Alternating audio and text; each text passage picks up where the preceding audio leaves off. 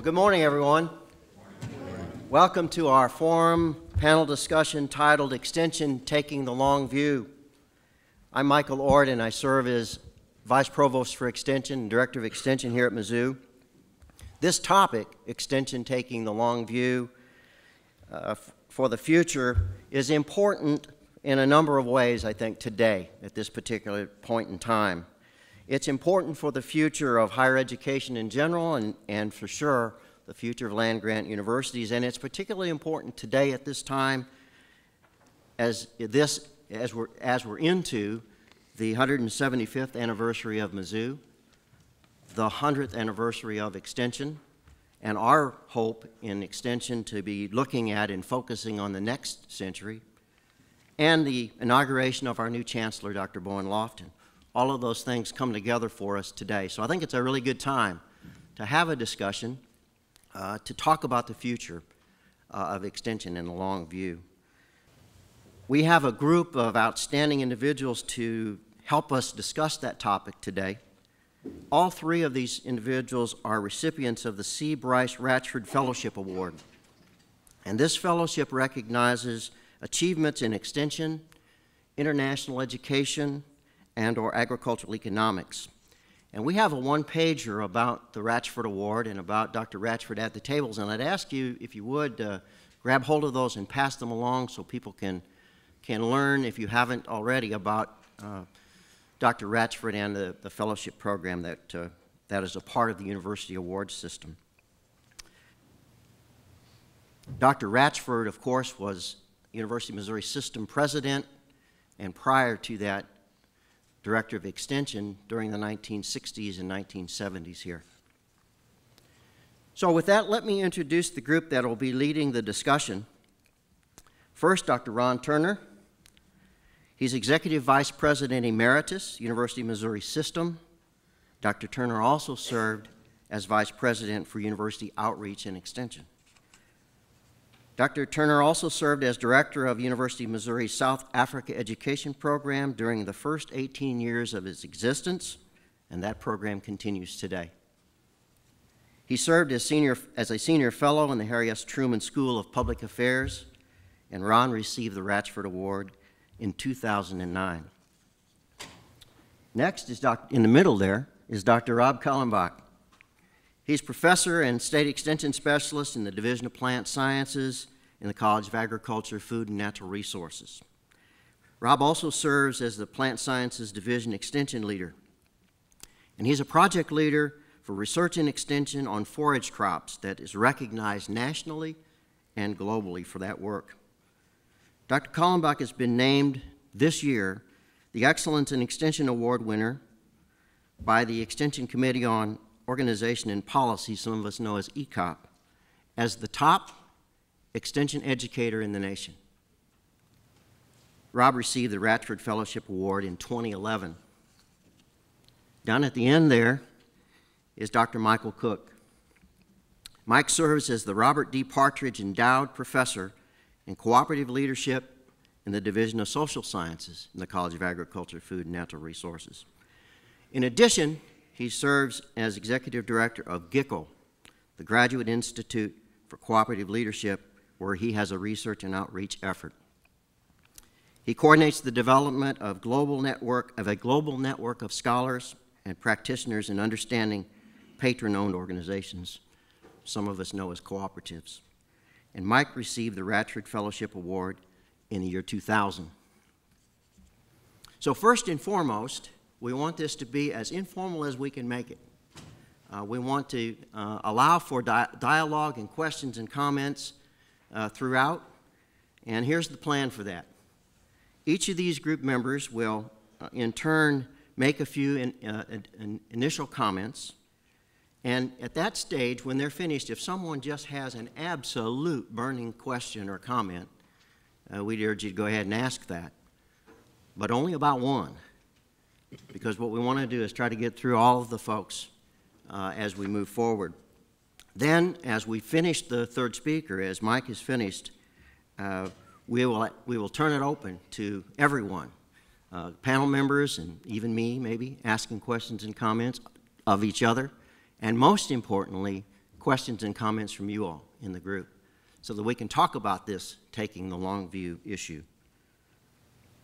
So I'm going to be the timekeeper, and there's a big old clock back there so that I can make sure that we don't get outside of our time area, because it's a busy day if you haven't noticed. Lots of stuff going on, including the inauguration of Bowen. So I'll be the timekeeper, and we'll make sure we stay on time. The other thing I'd mention, if you haven't noticed, is that we're recording this. And so everyone needs to be sure they speak into a mic whenever they make a comment during the proceedings. We have about 4 roving mics back here. So before you start, make sure you grab a hold of one of those so that we can get the audio part of your question or comment. And so with that, Ron Turner, you're up.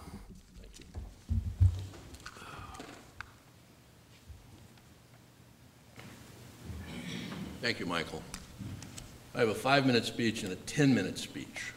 It's the same speech, but in the long one, I lose my place a lot. I have 6 minutes, and I've started the stopwatch. And by working 3 weeks, as Bob mentioned a while ago, I've narrowed this down to 32 minutes, so hang on. Bryce Ratchford believed that universities have a unique role to play in the advancement of the greater good of society. He saw citizen engagement as a driving principle of the land-grant university. He not only believed in this principle, he acted on it, and through his leadership established the extension framework through which the University of Missouri carries out its public service mission across the entire state. His concept of citizen engagement went far beyond rhetorical flourishes. He sought to make outreach and extension the responsibility of the entire academy. He did so because of a populist belief that the university belongs to the people and exists to serve them, their families, communities, and businesses. And his commitment to the extension mission of the land-grant university marked him as an educator and as a human being. Now, today's panel provides an opportunity to think again about how universities add value to the lives and life prospects of all citizens, those who attend universities as well as those who will never set foot on a university campus. It's also time for us to think about public value in addition to the private value, and to examine the future of extension and the land-grant mission in an era of rapid transition toward privatization. If the trend toward privatization continues at the present pace, the role of extension will come under increasing pressure to privatize as well. To me, this runs counter to the intent of the land-grant mission and threatens to limit extension's capability to serve the needs of the people of this state. Therefore, to preserve the public orientation of the extension mission, it seems important to highlight the public good. So if we can agree that higher education generates significant private and public benefit, and if the private benefits are common knowledge, what can universities do to improve understanding of the greater good? To me, this is the key challenge confronting higher education as a whole, as the pendulum swings toward privatization and away from the public good, which forms the backbone of the land-grant university. The challenge of moving the public mindset from private gain to public good is monumental, in part because we emphasize the private good in our messages and remain essentially silent on the public good, which is certainly more difficult to communicate. As I say, I lost my place here. The challenge that we have is to face this difficulty and to accept the urgent need to develop new messages that help all citizens gain a deeper understanding of public benefit through a two-way dialogue with a cross-section of the public. And to me, that's what Extension does. I believe university leaders working in partnership with leaders in other key sectors can play a leading role in this citizen education effort. There's no substitute for citizen leadership, and there's no equal. Neither is there a non-governmental organization beyond the university with the potential to bring key sectors together in common cause. The land-grant university has earned a special place in citizen education. Its presence is statewide, not to mention national and international. Its legions of active alumni and friends across the state represent all sectors of modern society. What organization is better positioned to lead and mobilize citizen education focused on the greater good? I can't think of one. Now, this daunting task will require strong leadership and cooperation within higher education and beyond. And it will certainly require the dedication and vision of our most talented leaders. Now, this is the type of worthy challenge that Bryce Ratchford enjoyed. It's a challenge that must be met. It's a golden moment that recalls Tocqueville's observations on citizen engagement in the 19th century America. In Democracy in America, he wrote, and I quote, "In the United States, as soon as several inhabitants have taken an opinion or an idea which they wish to promote in society, what do? They seek out each other and unite together, and from that moment, they are no longer isolated, but have become a power seen from afar." The land-grant university of the 21st century, through Extension, in cooperation with citizen leaders, resonates with that power seen from afar. What a perfect time to take the lead.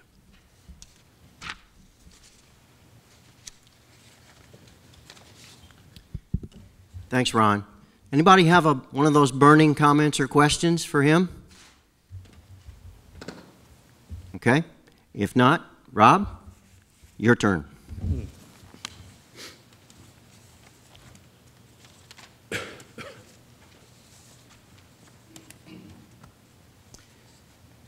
Extension's role has been and rightly remains to take the university to an extraordinary people. An extraordinary people interested in the great innovations and the profound insight produced by their university. Extraordinary people interested to know how the products of our academic endeavors will improve their lives.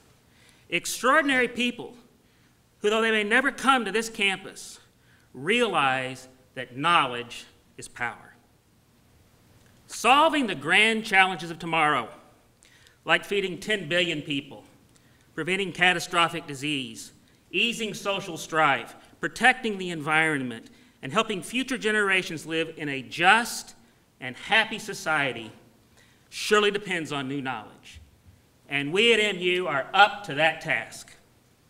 We have fantastic engineers and doctors and nurses and educators and nutritionists, veterinarians, programmers, biologists, physiologists, and geneticists and accountants and lawyers and historians and geographers and artists and chemists and physicists, mathematicians, statisticians, philosophers, journalists, geologists, psychologists, sociologists, economists, and probably a dozen more I've forgotten. Without doubt, all will be instrumental in solving the challenges of the future. And the new knowledge produced by these academicians in the future will both please and shock us. The future holds great challenges for us all, and especially the extension workers who will shape and deliver our university to our people. Changes in extension programs and delivery methods will evolve in ways that will make most of us, raised in the idea of public funding for public good, they will make us apprehensive and uncomfortable and even mortified at times. The effective extension programs of tomorrow might include embedded extension workers. For instance, an engineer co-funded by his own company and MU Extension, a model that shortens the pipeline between academic innovation and useful product.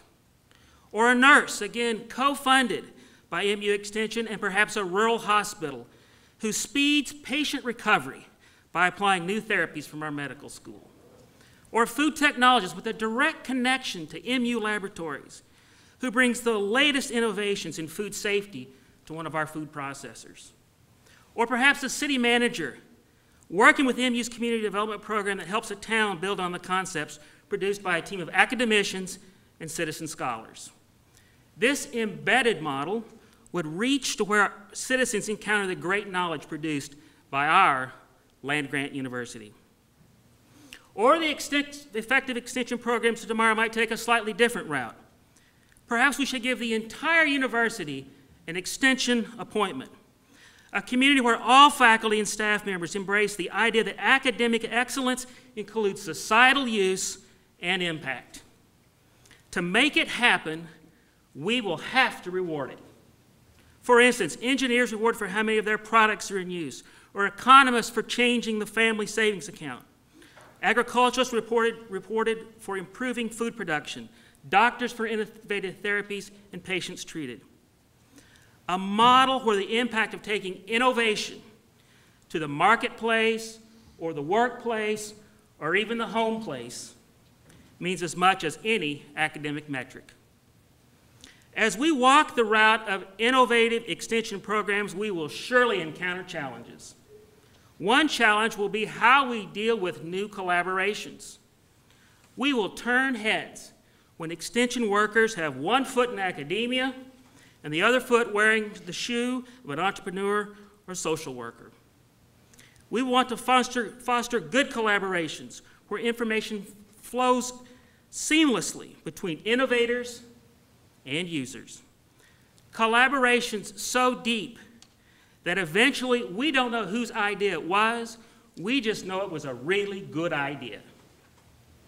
Now, the notion of collaboration sounds great, and indeed research shows that good collaborations provide greater benefits than does hard-nosed competition. However, with collaboration comes the sense that we lose some control.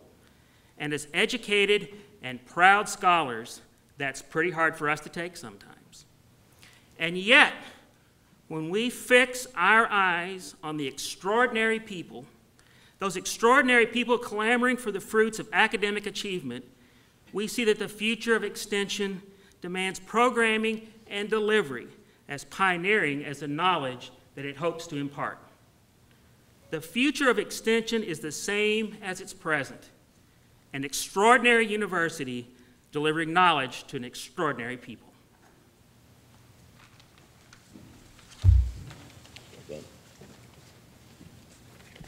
How about now?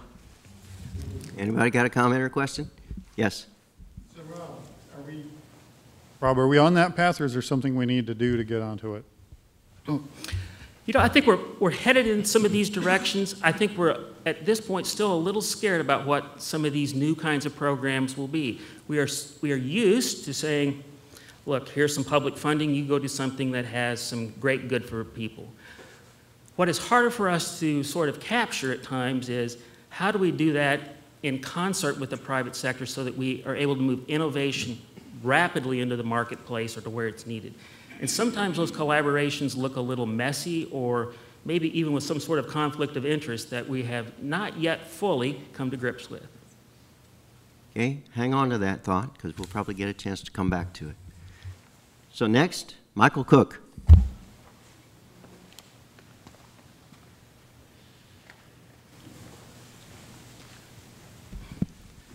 Good morning, everyone.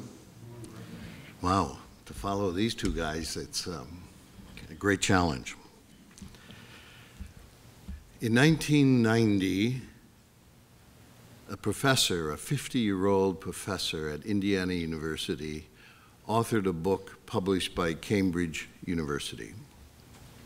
Her topic was, are there similarities between long-enduring institutions that provide collective goods to private users? She examined over 1,000 long-enduring institutions. Some of them were 600 years old. What did she find? Well, she found that all of the participants in the collaboration that took place wanted to remain individualistic. But they were faced with uncertainty, and they were faced with increasing complexity. They were also obsessed with defining, if they collaborated, a well-defined purpose. So the author, examining for 7 or 8 years, this is what she found. She came up with 7 design principles. Design principle number 1, and I remember this extremely, for me, very clear. Bryce Ratchford was on the search committee when I was hired here 25 years ago. And he kept insisting on, all right, Cook, what will be your purpose? Will you define the boundaries clearly? What this author found was the most important thing in designing a long-enduring institution is to clearly define the boundaries, both from a human point of view, who can participate, and a geographic point of view.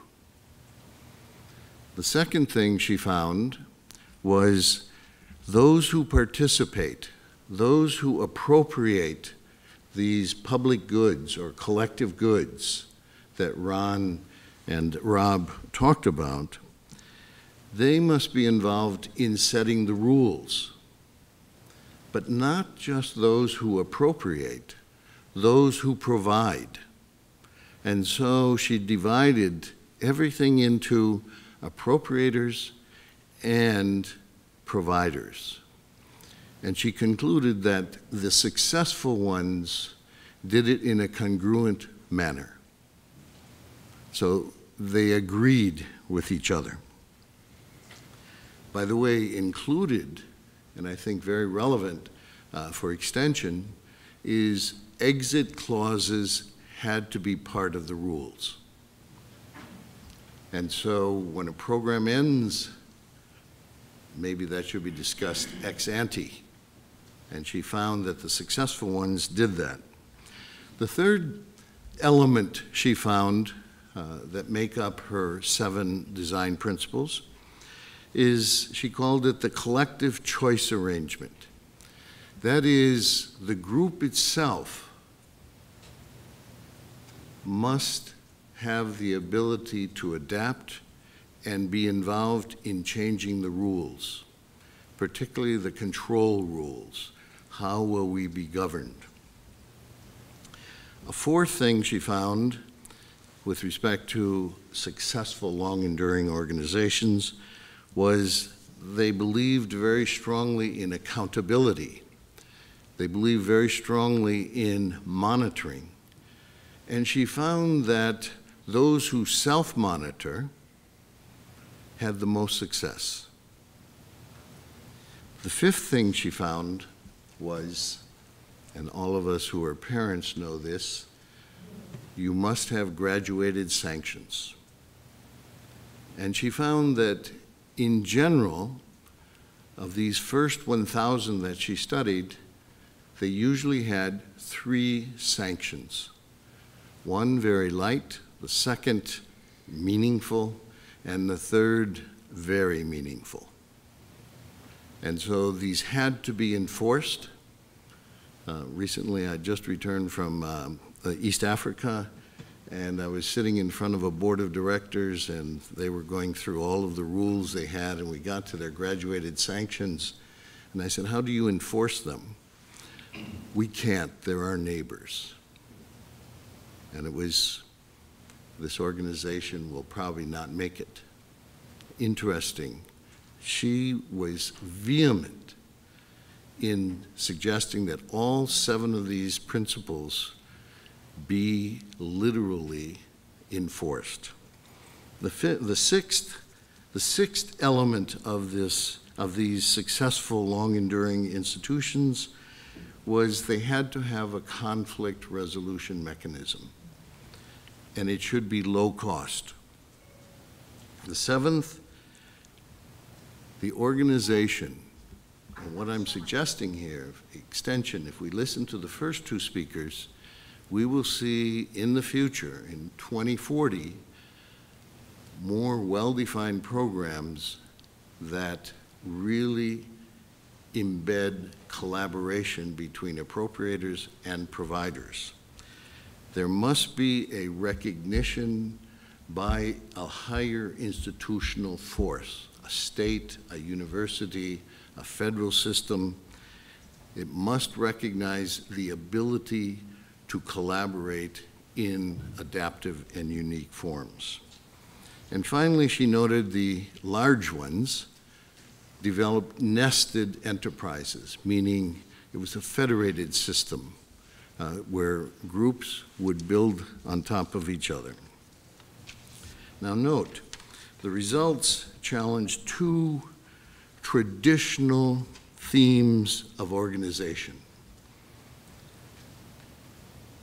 Pre-1990, there were 2 accepted ways to organize if you wanted to prevent chaos: top-down, or coercion, or privatize.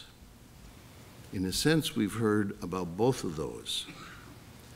She suggested there was a middle way, and this observed middle way of organizing in many ways is not new to some of you in Extension. But this more collaborative, appropriator-provider, self-monitoring, adaptive, and well-defined purpose and user might address some of the current challenges being faced by Extension. Some of these challenges might be termed under relevance, responsiveness, silos, serving anyone who asks, and a degree of integration within the system. Since 1990, these speculative, and she called them, these are just I have only observed 1,000. This is purely speculation on my part.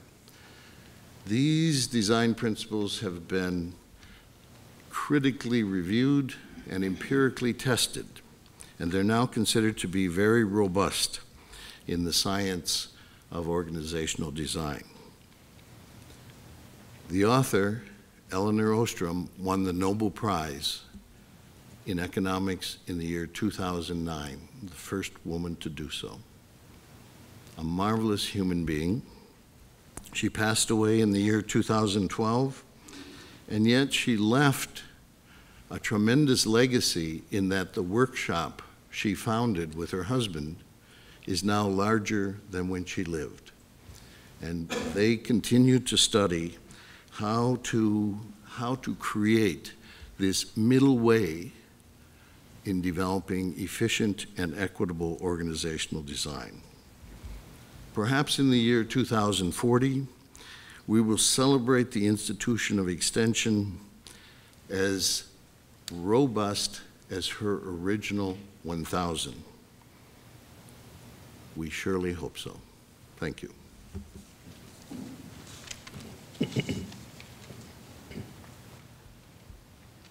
So this is the audience participation part of the program.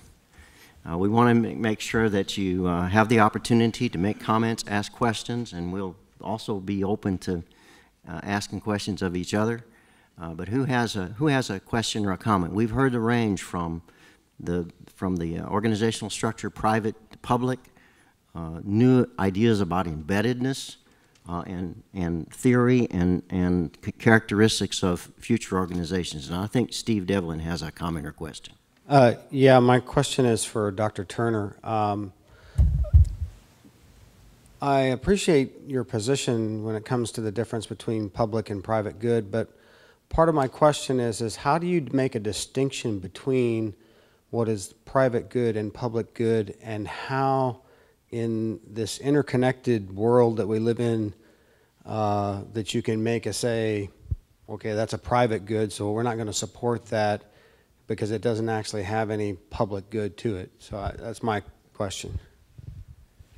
That's a terrific question. And the answer I would suggest to you is found in a book that should be required reading in higher education.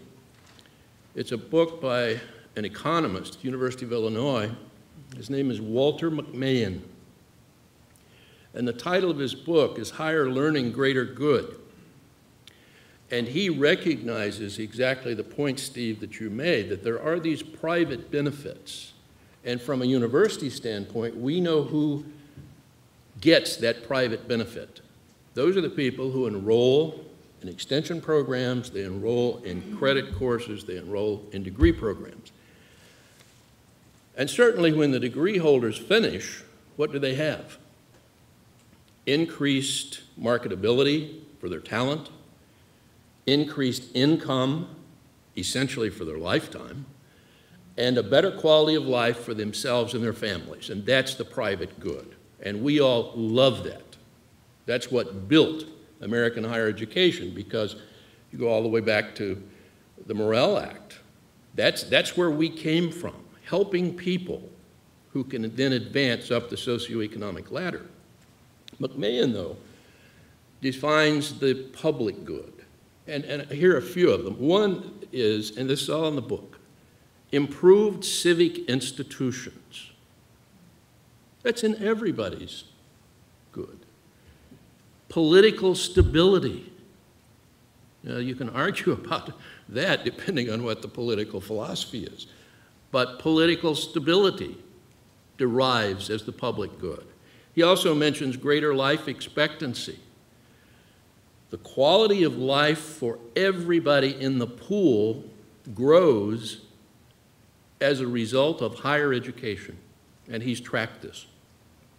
Poverty reduction, lower crime rates, lower health care costs, and increased social capital. Now, he has a whole book on each of these public chapters on each of these public benefits. But you see the distinction. And that's not to say that people who get degrees, make more money, create better communities, don't add to the public good, because they certainly do. But it's this accumulation of private good that generates the public good that McMahon has defined. Is that some way responsive? I just recommend McMahon to anybody who's interested in this issue. Rob or Mike, you want to add anything there? I might comment. The economists define public good as, they look at everything from the point of view is, can you exclude anyone else from using the good? And a private good is one of those. And is it subtractable? If this good is used, it does not remain for anyone else. So to be a private good, you have to meet both of those criteria. To meet a public good, you have to say no to both of those. And Ron mentioned a whole set of public goods per se. Now, extension is taking public knowledge, public goods, and translating them into private goods to whoever is using it. Okay? And certainly the extension director in me would say one of the first ways to get to the process is to say, is somebody taking the educational information that we're providing, the educational program we're using and providing, and making money with it? That's what ought to get us into that process of analyzing further. Other comments or questions? Yes, David. Ron, this kind of addressed all three of you, but probably more you. In the 70s, when Bryce was looking at restructuring Missouri Extension in the new model, we've been in that for a period of time, and you look nationally what's going on right now with 106 boards of directors nationally to have to make decisions, or in the state, 114 county councils and others making decisions. I guess the question I'd ask is now the time that we ought to have a conversation about what the new extension model needs to look like? Because as we look at federal funding, it's flat. Look at state funding, it's flat. The only one we kind of see growing is counties to some extent. We're not keeping up with inflation in that by any means or time. And I guess my question to you is this the time for a Ratchford era to look at what we're at and where we need to go in the future and how we structure ourselves in the future? I think the answer is yes, but I wouldn't limit it to extension. Extension is a key part of a university mission. It's integral. In fact, it's what defines the public land-grant university, separates it from the Wash U's and the St. Louis U's and the community colleges and everybody else. That's who we are. So the answer is yes. But Dave, you talk about the resource constraints that I don't have to say any more about because we're all living those in the public sector. How do we change that? I believe the only way we change it is for those of us in this enterprise, in this sector of higher education, to focus on the public good we do. Because until the ordinary citizen in Missouri makes that connection, in Jefferson City, we're going to have Groundhog Day year after year after year. We can spend millions on lobbyists in Jefferson City or Washington or Brussels or wherever you want to go. But until the mindset of the public makes that connection, we're basically at Groundhog Day. That's why I'm trying to advocate that institutions work together to focus on the public good. Because the more people who show up elected in Jefferson City who understand the public good will eliminate the need for lobbyists. It's like trying to reform a casino, as long as we do what we're doing. We have to try something different. And in my view, what we need to try that we haven't tried is for universities to come together in common cause to promote the public good. Private good takes care of itself. Market forces will propel that. So that's the best I can do, Dave. Any other comments from the panelists on this? Rob or Mike? No? Okay. We've got another one here. John? All right, thanks. I appreciate the session. I wanted to bring the talk around to what historically were our county agents, and now are we call them regional specialists or regional faculty, whatever term you want to have. And I really think that thinking about that level of our organization, it's always been a key part of what our success has been, and I think ultimately will be a key part of our success in the future. We think about what extension brings and they can bring to the field, and it's that connection to the community. It's integrity and impartiality. Those are some of the things that people associate with extension. I also want to just share, as we think about them, a little bit of the experience I've had being in Australia, where they linked their extension very closely to industry, and that it disappeared because people felt as though, well, if everything extension does is just industry, I get industry every day, why am I also bringing this person along? So I guess I would like the panel to talk, instead of quite at the level they were at, that global level, maybe to look up a little bit from that level and talk about where the long view is, how you see those individuals succeeding and remaining an integral part of our institution. So to really focus on where we're at locally, at the local level. Start the descent. We're at 36,000 feet. Let's get down to 10. Okay. Who'd like to take a shot at that?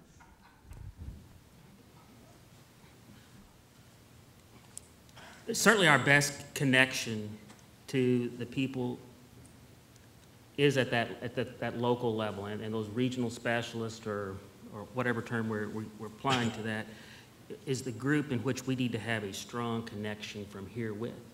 And one of the things I think we have to do as an organization, and we try to do this, but we frankly have got to get better at, is being sure that connection from what we do as innovative things here reaches them, and they not only do they know about it, but they feel a part of it. And so that's sort of the community of academicians that we really have to think about. And because of their distance from campus in many cases, they don't always feel that same connectedness that we need to have them feel. And so we need to think of organizational structures and opportunities and frankly, a level of collegiality that it makes them feel like that they are a central part of what we do, not just, delivering the information that I came up with yesterday. Ron or Mike, you want to take a shot at that? Go ahead. Sarah, correct? Yes. I think you're right to try to bring us back down to earth. And that's what I'm trying to do. I want to challenge our current leadership to focus on the public good. I'm alone in that battle, essentially, because nobody wants to talk about that. But until we do, we're going to get the same result. The answer to your question is, I think, instead of having, how many full-time positions do you have? 300 or? If you look at, you're probably about that if you look at full-time faculty kinds of positions. The answer to your question, I believe, is to get back up to 700 or 800 full-time positions. Because when you've done that, then you're making these connections at a very practical and personal level that Rob talked about. But until you get to that point, you're stewing in your own juice. So we have to take a long view. That's what this is about. We have to stand up on the back of the horse and look out to what's happening. I could give you an anecdote from a focus group in a little town where we did some testing on this, and I sat with a good friend of the University of Missouri, a donor, holds a professional degree, big supporter of the university. And I said, well, how's your business? And he said, oh, it's great. And I said, really? Why is it so great? And he said, well, because the ag economy's so good. He's an attorney. He said, things are great. I said, oh, you mean producers are enjoying this economy? He said, yeah. And I said, well, are they farming today the way they did 30 years ago? And he said, oh, no. He said, we're using GPS and we have all these farming. And I said, where do you think that technology came from? And his jaw dropped open. Here was one of our friends who was benefiting privately, who didn't make this connection of public investment in this university. So we have, if our friends don't get it, what in the world can we do? That's why citizen education, I think, is essential. Sorry. Mike? I just want to bring up the, Rob mentioned collaboration and collegiality. I think a really important role that extension people have to play is that of healthy tension. If you are performing as a provider of public good, you are probably going to challenge the biases and thoughts of many of your users. This courage needed to create a relationship where healthy tension is appreciated becomes really critical. And courses, not courses, but training in critical thinking and the ability, the story that Ron just told, the ability to have many, many stories like that to support why I'm challenging you, Mr. User, or Miss User. Because this, if we're providing public good, we are, in a sense, raising the level of critical thinking in the populace. As a quick moderator editorial comment, I would just simply add to this discussion to say that we had lost our regular conversations with councils in the state.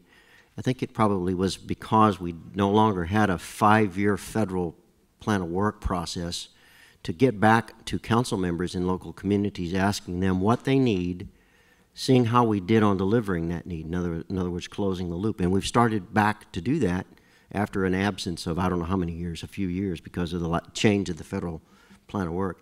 And that process, as we've evolved it, because we realized that we weren't making the closing loop on it very well, I think is another thing that has to happen in extension, and we've got to do it on a regular basis and listen to what the people on the councils who are elected or appointed, mostly elected, to tell us what the needs are. And then we need to be responsive to them when they tell us something. How about that? Yes, Mary? I have a question for all three of you. One or two word answer if you can. I know that'll be a challenge, but try. What do you see as the most significant single factor affecting and effecting public perception of higher education, specifically extension, as the economic engine of the states? Okay, who'd like to take that one first?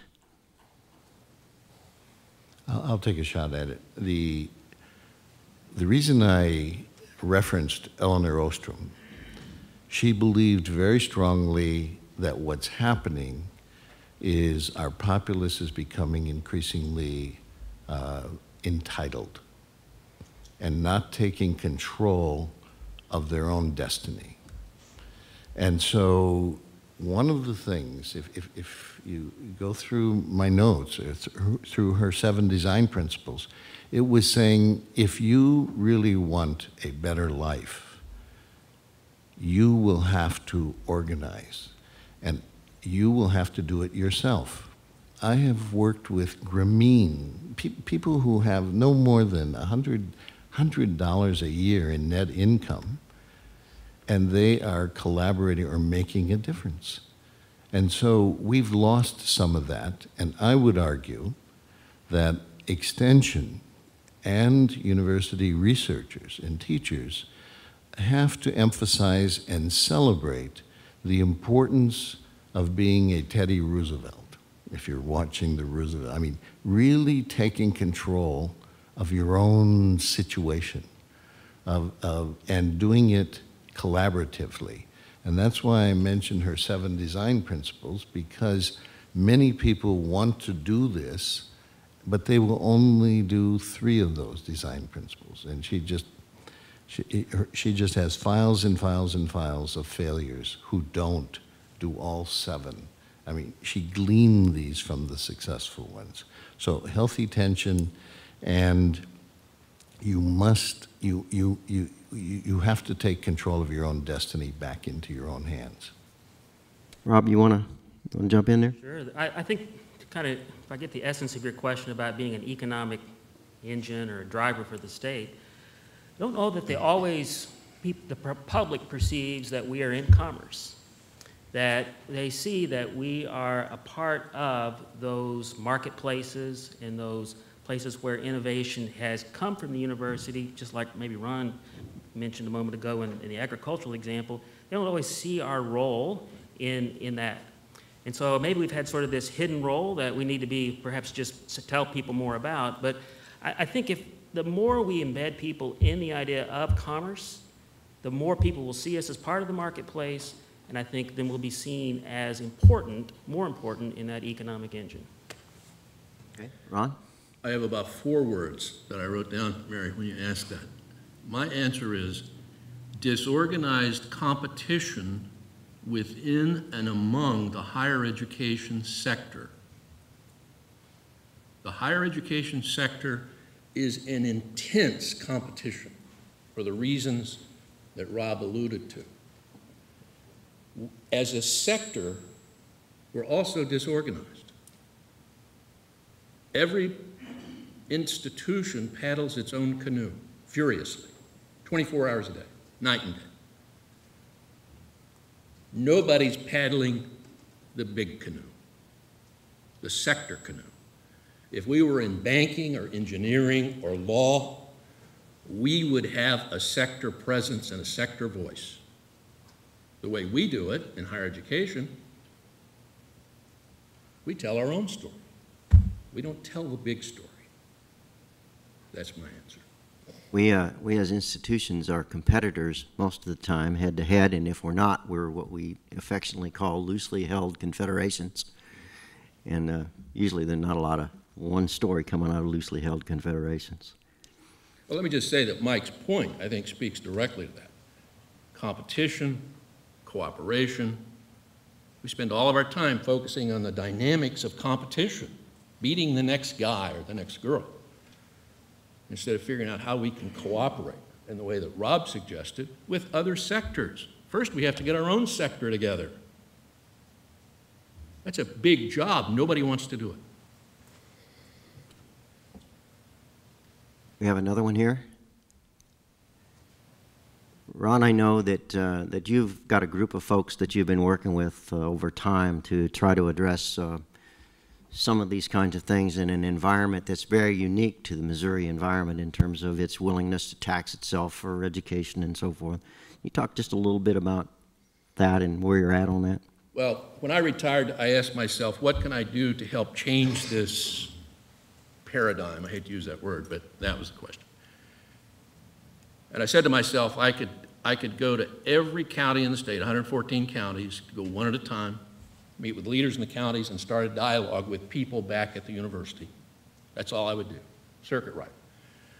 But instead, I found about 10 or 12 leading citizens, including representatives from Bass Pro Shop, Edward Jones in St. Louis, other institutional board members, who, when I talked to them, they said, tell me what you want me to do. And they would do it.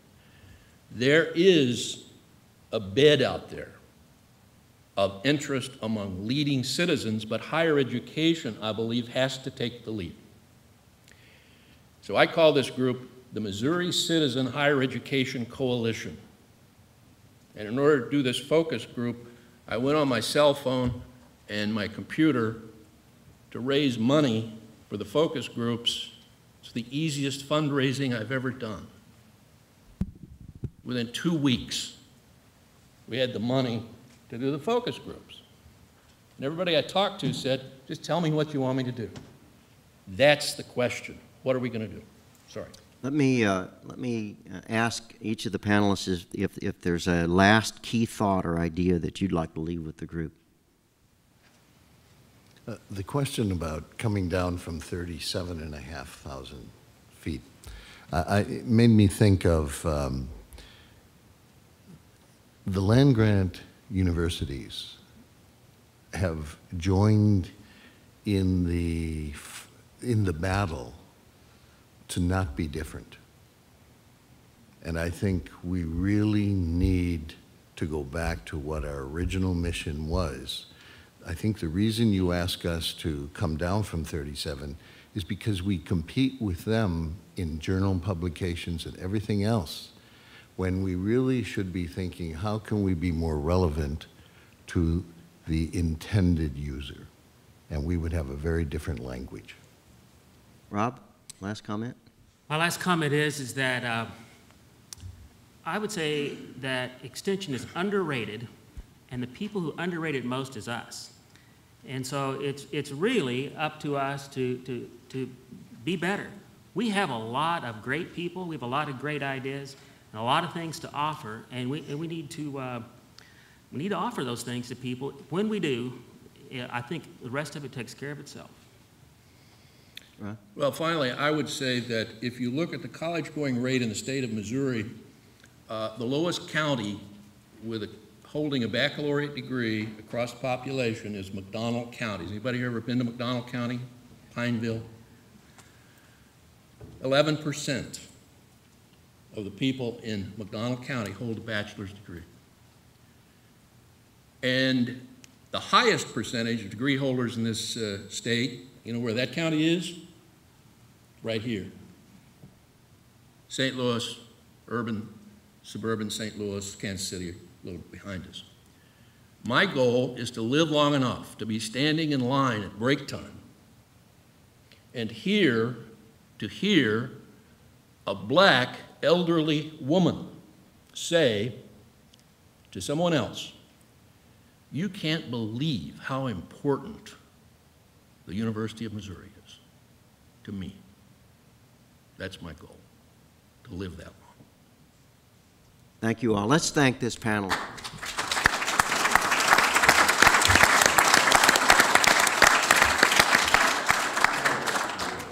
And thank you all for being here and participating in this event. As you know, we've got it recorded, so we're going to make sure that those of our organization that can't be here today can have it, and it'll be widely available. Thank you all.